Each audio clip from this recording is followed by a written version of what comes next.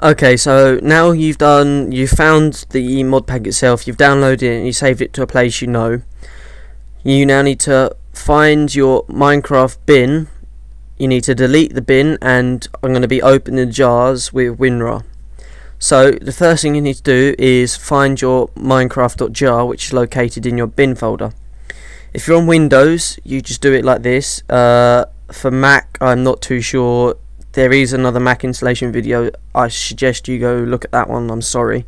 However, you're going to want to go on to Start, Computer, your main drive, your hard disk drive, so it should be OSC, or it is for me. Onto Users, your name, or whoever, well, or whatever account you're on at the moment. And then once you've got to that point, you need to click up where the source file is and type, make sure it's not highlighted, type /app data, press enter.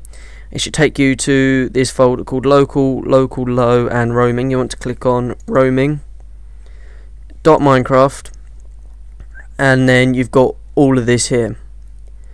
What you now need to do is, I suggest backing up what you've got, and you can do that by just simply making a new folder on your desktop. Make a new folder on your desktop and call it MC backup. You want to highlight everything in your .minecraft area, so your bin all the way down to whatever you've got. Press copy, go into the Minecraft backup and press paste. This has now copied everything you've got, so if you do screw up and it doesn't work, you can put everything back. However, what I'm suggesting we do for this video is you delete everything here. So what you want to do is you want to highlight it all and delete it. Your .minecraft should now be blank. Just minimize this so you haven't got to find it again. And you now want to load up your Minecraft. You're going to need to enter your information again. Remember password, but before logging in, you need to go into options and do force update. Then click done and log in. You should see it should now all be downloading again, and what this is doing is it's getting rid of everything that's not good in your Minecraft.jar. So this makes sure that when you download the mod, it will be compatible. It won't have any conflicts when it's being used in game. You won't get things like random crashes or the done loading.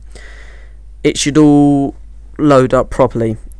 You now want to, whilst this is downloading still, you're going to want to find WinRAR if you haven't downloaded it and download it. I'm not going to be showing you that part.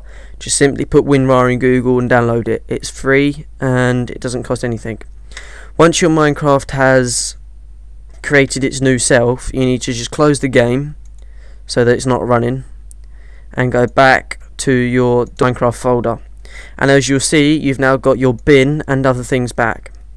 You now need to go into the bin folder, and you should see, on mine there's little books because I've got WinRAR downloaded. You should see the .minecraft, you should see one that just says Minecraft, or if you haven't got it set up as this, it should say Minecraft jar with like a little Java logo next to it.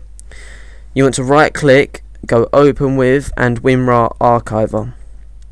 This should give you a box that looks like this, not the dialog box. If you get that, just close it.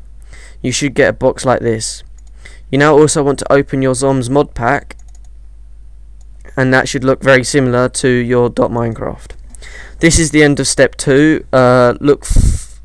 Pause it, catch up if you haven't been doing it as I've been going along, and then go on to step 3.